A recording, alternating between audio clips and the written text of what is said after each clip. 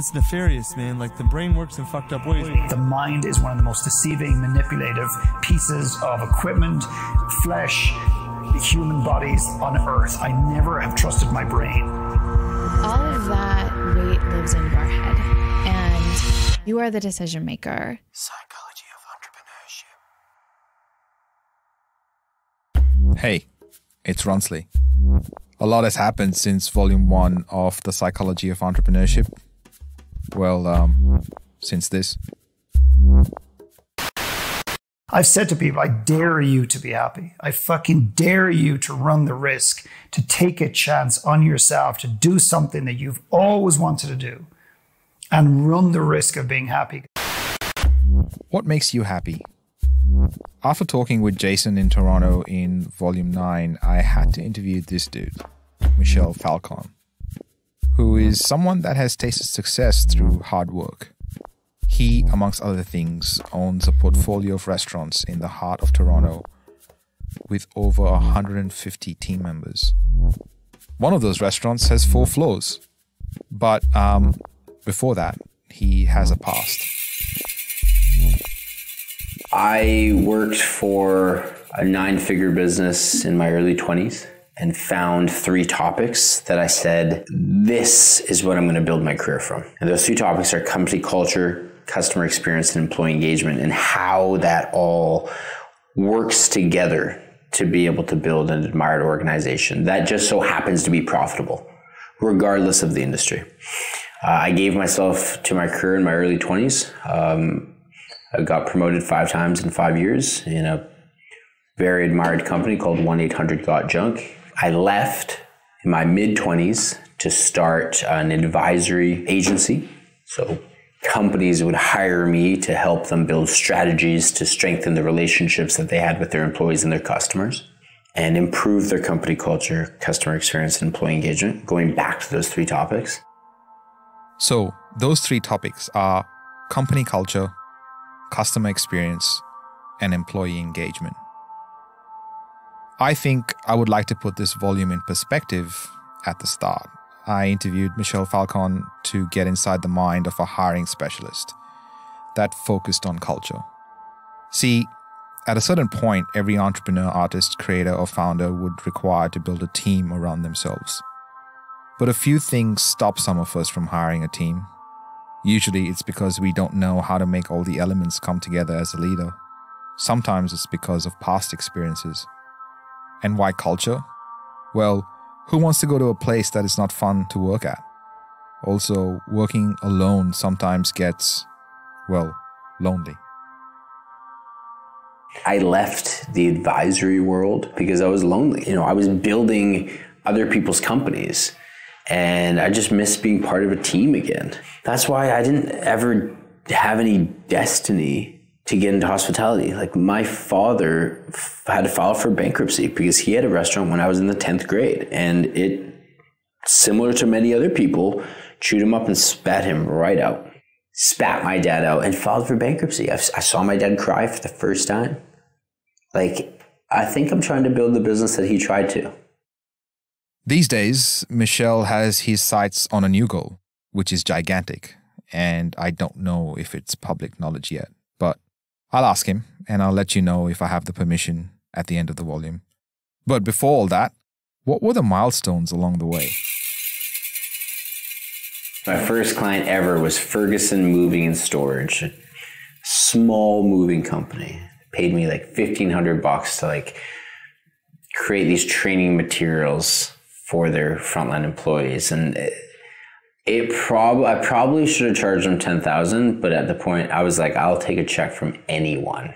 Right. But those small companies then turned into Verizon Wireless, a $100 billion company, Alfa Romeo, Blue Cross Blue Shield, a multi-billion-dollar insurance company. So at 26, I was working with executives of these billion-dollar companies, and truth be told, I didn't know how to write a proposal, and if I did, they were all grammatically incorrect. Like, I'm not an academic. I just found topics that I gave myself to, and the timing was right.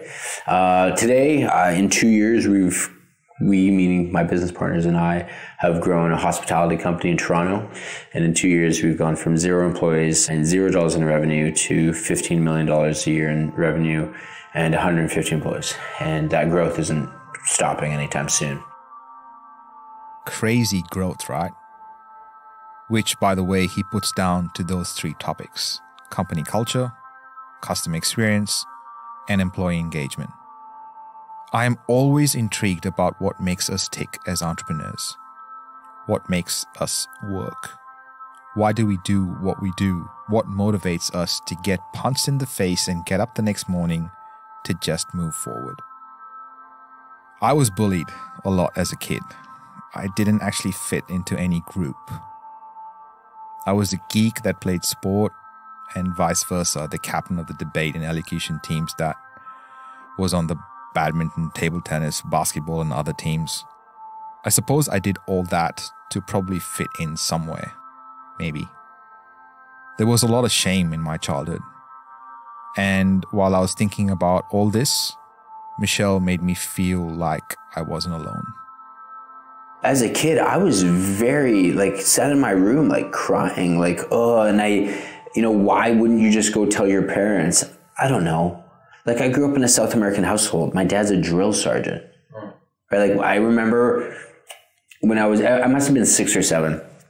My dad and my uncle, my older cousin Hugo, were having drinks, and I was just there kind of walking around the house. And then my dad, probably a little inebriated, was like, Michel, when you have a family and somebody tries to break into your house, what do? I was like, call 911. And he's like, no, you take a bat and you take care of it. That was how I was raised. Right. Okay. Yeah. So brawn, right?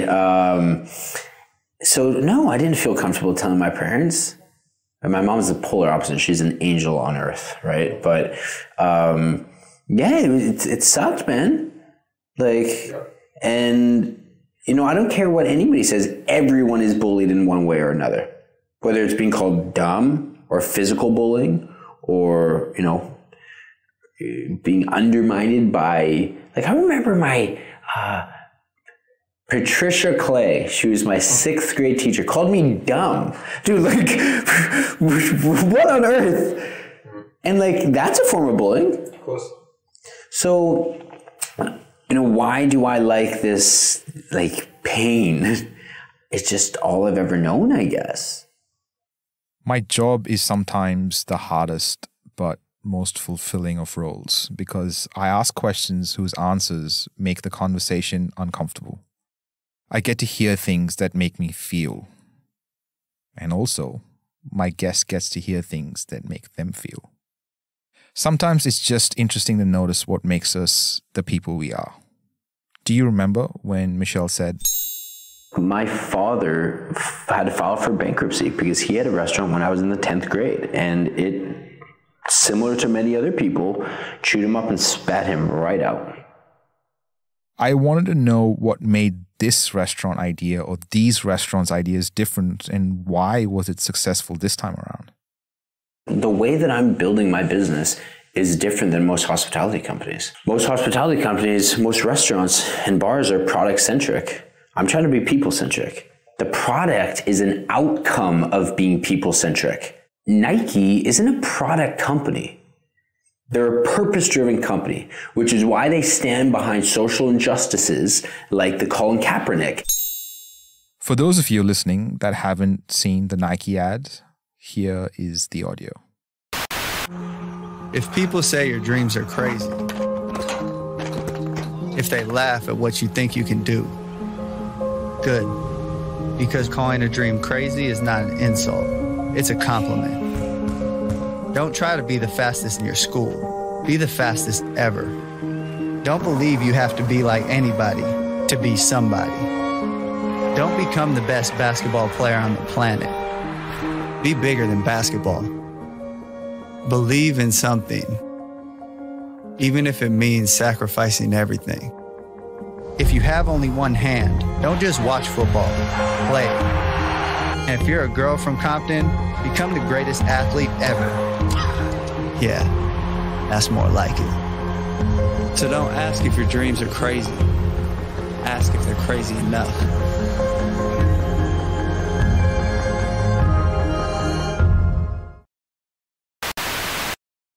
Be bigger. Believe in more. What is your purpose? Sorry, Michelle, I interrupted you. You were saying? Serena Williams' Nike ad that just came out. Did they talk about shoes ever? They don't. That's a byproduct of their purpose. And that's what I'm trying to do as well too. I'm bringing this people first culture philosophy. And this morning I hosted a 4-hour workshop for a dental practice. And when I'm talking to them, I'm like, guys, you don't extract teeth, right? You don't do cosmetic dentistry. That's just an outcome of what your purpose is. And that's what we have to figure out is what is the purpose of the company? And I'm paraphrasing, but what they settled on and are refining is like making people feel beautiful. How they do that is extracting teeth, is cosmetic dentistry, whitening and all that such, right? So for me, it's like entrepreneurship is just doing something the way that you want to do it, and regardless of the industry. And what history, going back to history, has dictated how it should be done. Like, if anything, I'm like, and call me like a Dennis the Menace, but I'm like, this ain't right. I'm going to do it this way. Because at the end of the day, you're just managing human behavior, regardless of the business. What is in a niche? The gluten-free products market will be worth more than $6.8 million by the end of 2019. You know, I've done all these great things for charity along the way. And yes, let me tell you this about all that I did for charity in the past. It was for me, to make me look good. And it came with different contingencies on them. And I looked for something back. And I always offended people, I was offended by people, including my own family, who I made it out, oh, I bought my mom a house and a car. Yes, I bought it for her because I loved her and I wanted her to have, but I also wanted to have that stigma. Right? I wanted my brothers and sisters who all went to the Ivy Leagues to say, he was right. He didn't have to study as hard as us. He didn't go to Harvard, and he has way more success, and he's way more happy and successful than mine. And it was BS. Now, you know, my biggest joy is my siblings' success. That was David Meltzer from Volume 5. Why do we do what we do? Coming up further in this volume, I asked Michel to break down his hiring process and how he picks people to be part of the journey he's on. I'm so glad I asked him that because he kept talking about one of his team members called Riley, who has grown within his organization. And then he defines success like this. What Michel Falcon considers success, my definition of success is when Riley messages me and says, I got the job with XYZ biotech company. That is my definition of success in my career. You know, with hospitality, if it spat me out like it spat my father out, maybe I didn't succeed, but if I sort of try again, or if I try another industry, I think it increases the likelihood that I will be successful for the long term. It goes back to the short-term, long-term thing. I'm not trying to win in the short term with everything that I do. Because, you know, I would like to believe that I have decades ahead of me to win in my personal and professional life. So the talk that I give myself is like, you're going to lose. That Serbian guy kicked my ass.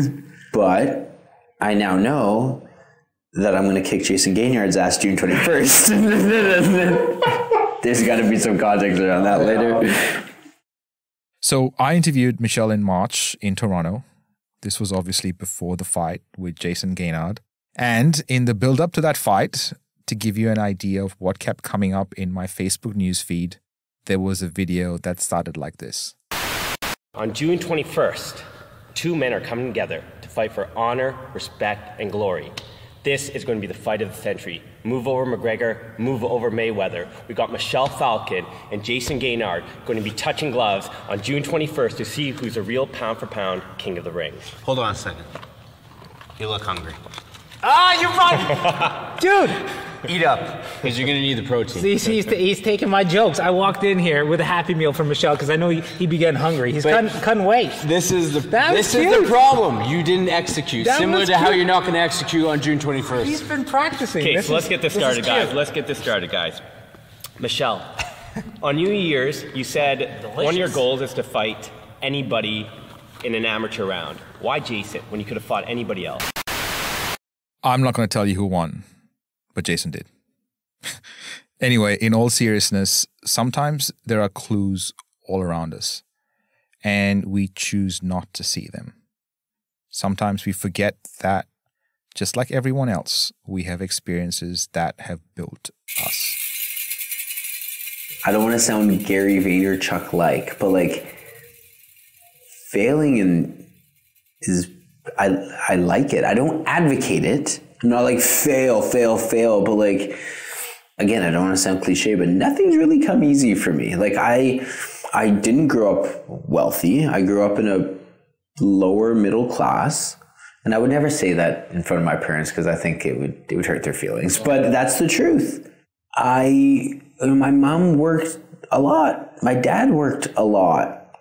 Do you know how painful it is to teach yourself how to ride a bike as a kid? I taught myself how to ice skate by myself. I taught myself how to ride a bike by myself. I taught myself how to play hockey by myself. Like, it's all I've ever known. Nobody in my family really are entrepreneurs. My dad took a shot at it, but like, there's no real entrepreneurship in my family. My grandfather was a fish market, but it was like a small little fish market. I just like having the mentality of like, if it's been done before, why can't I do it? My friend Brent Hogarth taught me this, and it's just, I am.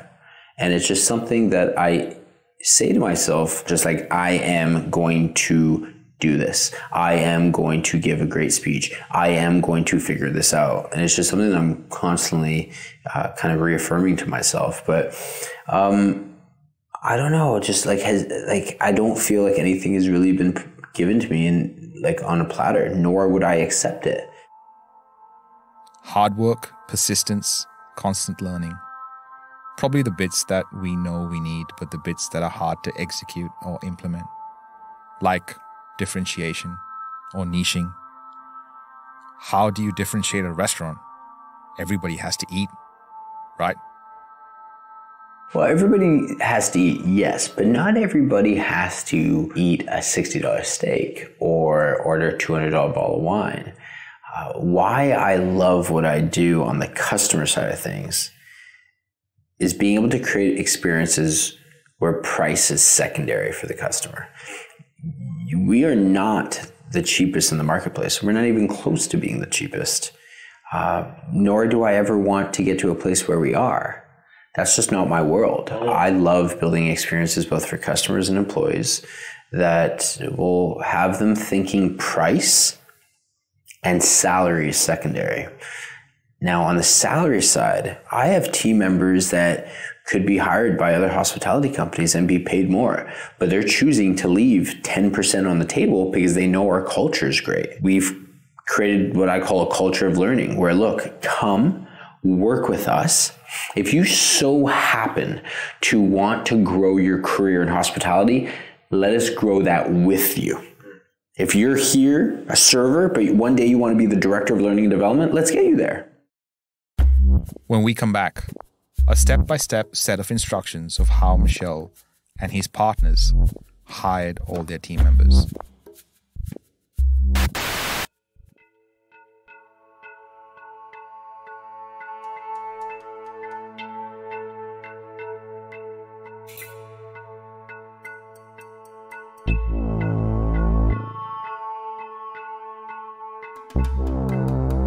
Psychology of Entrepreneurship.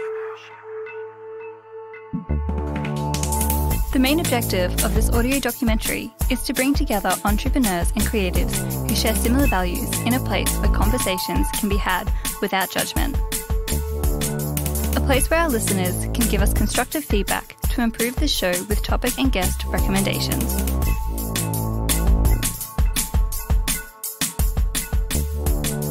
For access to this space, go to mustamplify.com/POE and click the button. my father is very conservative politically. And so if we watch the exact same news conference, he will say, did you see how XYZ reinforces what I already believe? And I myself am independent. I don't like either side, but I'm very much not extreme right. So I'll say, but what about ABC? I saw those things that reinforce my belief.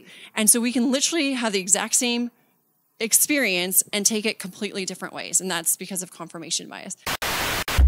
That was Laura Peterson in Volume 10. What are we doing to confirm our biases of the world around us? Before the break, we covered motives, childhood memories, and definitions for success. Now, for a question I get asked a lot. Ronsley, what is the ROI of having a podcast?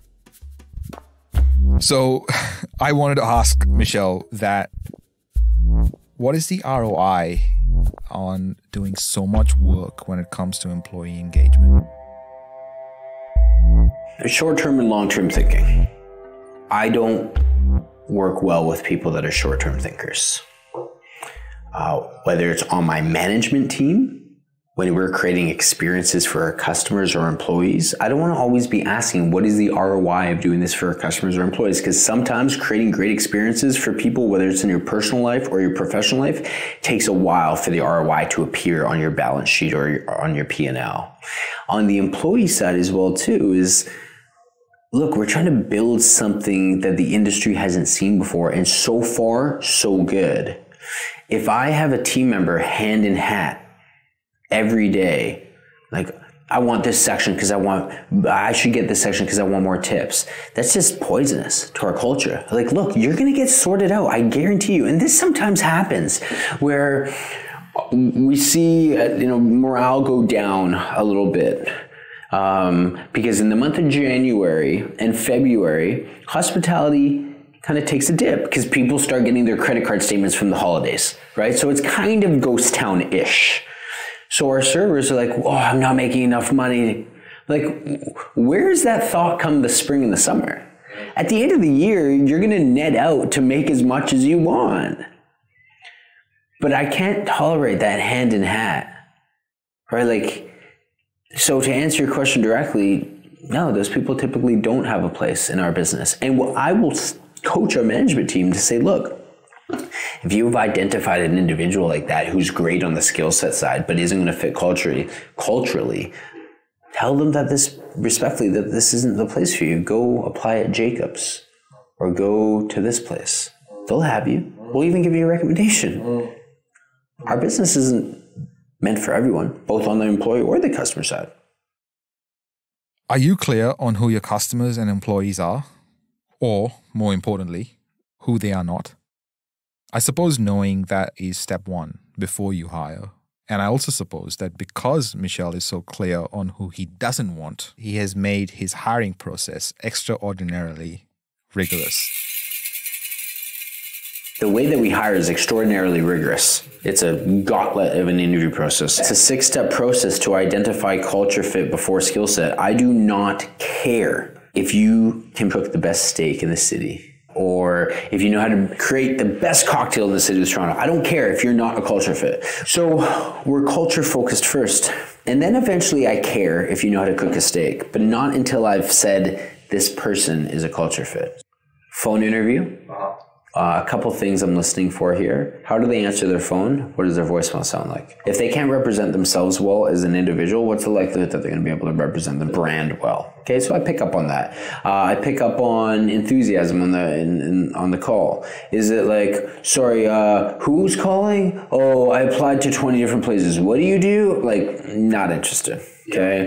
The next is something called predictive index. It's a behavioral assessment that will tell us what this individual will be like in the workplace, what makes them tick, what ticks them off, who should they potentially be matched with as their manager. Then comes the predictive index. So it's an assessment we send to them immediately after the phone interview.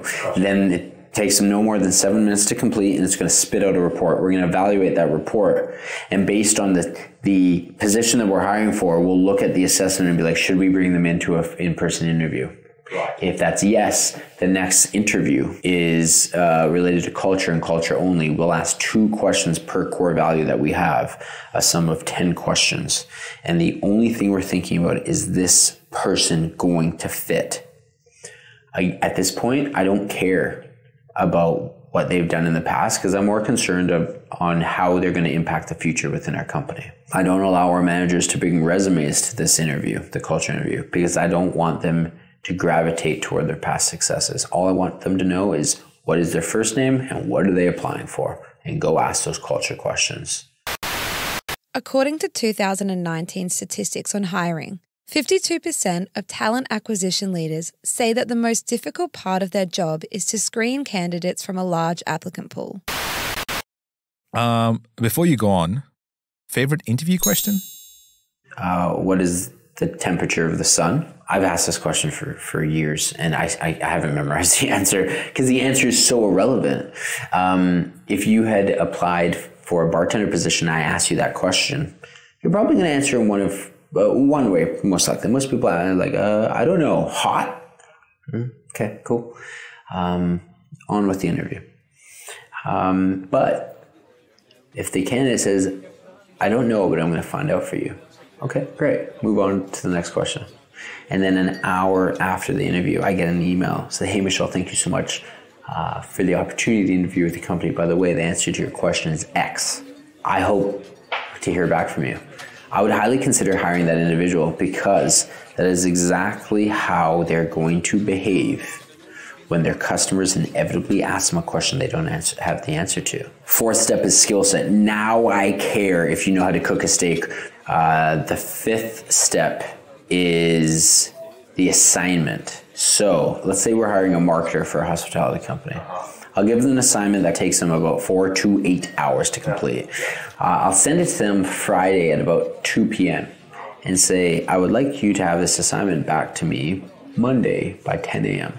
And the reason I've strategically asked them to do it Friday is because I want to see who's willing to give up their weekend for their career. This isn't for everyone.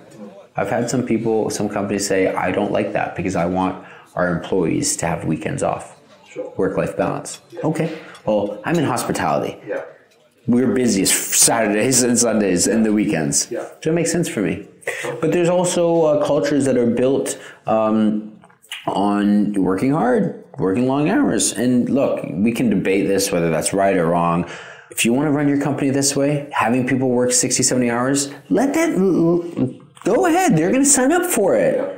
So now we're at the assignment, and you would be interesting to see, because I'm trying to filter people out. I want to see how many people, 50% of candidates will drop off at the assignment because they're not willing to put in the work. All right. So if you're not willing to put in the work for yourself, you think you're going to give yourself to my company? No. And then is the sign-off / celebration. So the sign-off is 2 people sign off on every candidate. You're saying yes? Okay. Prove me wrong. And then the celebratory part. One of our core values is celebration as an organization. So if we're going to celebrate our guests, we have to celebrate each other so that they know what it feels like. Very, very rigorous. But you can understand why. If someone is going out of their way to spend that kind of money in an establishment, you are going to make sure that the right people make their night special. So if you extrapolated what Michel is saying, rather than being a place you can just buy food and drink at, you create experiences. If you extrapolated that out for your business, what would that look like? All these high standards, I suppose, comes with a level of responsibility. I know one way to lead, and that's what makes sense for me. That's it. And my role within the company is to be that flag bearer for these things. I will never be excused from it, nor do I ever want to be excused from these things. But when it comes to our roles as leaders within companies, just do what makes sense for you. Because if you don't, people are going to sniff that out and be like, that's not authenticity. He's trying too hard. And I think every organization needs that flag bearer, that benevolent, that servant leader. Our roles as leaders made me think about a Jimmy Kimmel episode where he did this. By the way, when Obama went on TV to announce that they'd killed bin Laden, he spoke for 9.5 minutes. Trump yesterday did 48 minutes on this. And for further comparison, we thought it might be fun to mash up Trump's speech about al-Baghdadi with Obama's about bin Laden, and we were right, it was. The United States has conducted an operation that killed Osama bin Laden. Abu Bakr al-Baghdadi is dead. The United States launched a targeted operation against that compound. They did a lot of shooting, and they did a lot of blasting, even not going through the front door. You know, you think you go through the door. If you're a normal person, you say, knock, knock, may I come in? After a firefight, they killed Osama bin Laden and took custody of his body. He died like a dog. I think it would be awesome to watch the whole clip online. It is only a couple of minutes long and funny as hell. Leadership looks different to different people. But Michel, the question that has been on my mind ever since you started talking about team was, what if you have a team member that comes to you saying that they feel like they can't succeed with these levels of expectation? What would you do? I would first ask them, how have you come to this conclusion? Let's unpack that, because perhaps I haven't led you properly to be able to succeed. More often than not, people don't fail, processes do. So maybe I shouldn't have hired you. Maybe I didn't train you well enough, but it's not cut out for everybody. But if we unpack it and we realize, you know what? You aren't necessarily that benevolent and servant leader, but you still have your strengths. Everyone has to be a culture fit in our company, but some people are more flag bearers than others. Some people should stay within the same company. They're just in the wrong role. So identify, are they in the right role for them to succeed? If not, then get them there. And then if you try to get them there and they still fail, then they're probably not suited for the company. And I would say, look, go work at Jacob's Steakhouse. Or go over there. They'll have you. And I'll facilitate that. But if somebody says I'm not cut out for it, I'll do kind of a self-audit, being like, have we failed him or her? More often than not, it's yes. With this level of detail, I kept thinking, does Michel do everything? Also, I'm very aware that some of the biggest celebrities that come into Toronto will make their way into his establishments. Does he care that not many people know that he's one of the founders? How does he make it all come together? I don't even know how to turn the lights on in my buildings. That's not why I'm there. But if Riley is gone for a month, our customers will know. They'll eventually ask, where's Riley? If I'm gone for a month, nobody knows who the hell I am. So who's more important then? Sure, I have my place. I contribute, and I would like to think that our businesses have grown because of my involvement. But the day-to-day, and I advocate this to leaders of businesses all the time, like, you aren't the person that should be building all the strategic initiatives and operational improvement plans within your business. When's the last time you spoke to a customer? Like, actually, my hostesses tonight will speak to more customers in one night than I will in an entire month. So with that being said, like, why would all the ideas come from me? That doesn't make sense. Richard Branson was famous for dressing up in drag and serving his guests, right? Getting in the trenches as well, too. That's benevolence. Psychology of Entrepreneurship. Coming up on the Psychology of Entrepreneurship. And you are good enough, and this business issue isn't tied to your worth. I may not have the clout or the stature or the significance of other people that will be at MMT, but I really feel like I can provide value. And I think in the entrepreneurial community more generally is they tend to pull back a little bit and sort of isolate themselves if they feel that insecurity. And we all have that dialogue, we all have that voice. And I would say around that point, that's, I think, when I started to become aware that I really didn't, I probably had a lot of self-hatred. I'm not wearing my I'm not worthy glasses anymore. I interviewed Michel because he is the best-selling author of People First Culture, building a lasting business by shifting your focus from profits to people. He has built an 8-figure business with 150 employees in the highly competitive industry of hospitality. Here is a list of some of the companies that deal with Michel: Toyota, Verizon, Lush, Alfa Romeo, Zillow, EA Sports, to name a few. He's not just an author, he's an operator and practitioner. He has been included in publications like Inc., Entrepreneur, Forbes, and Time.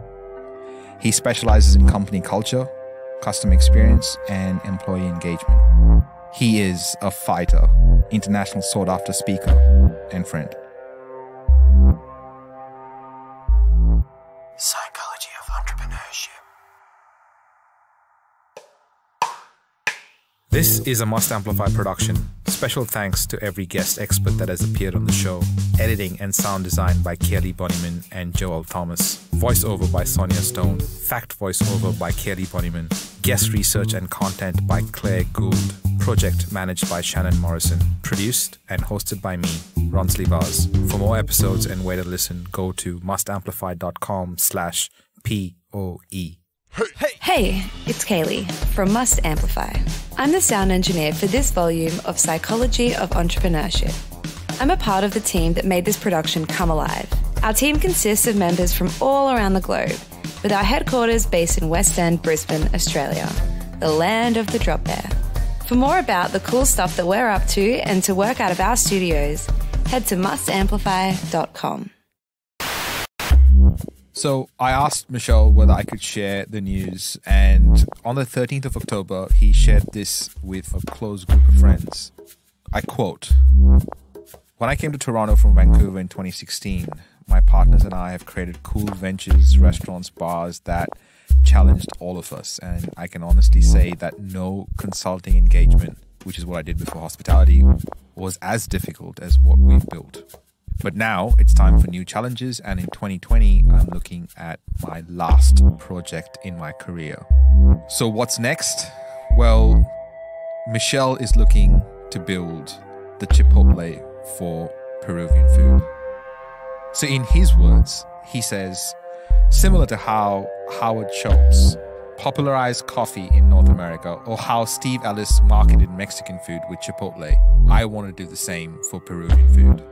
I'm venturing into quick service restaurants. I'm Peruvian and our cuisine hasn't scaled globally.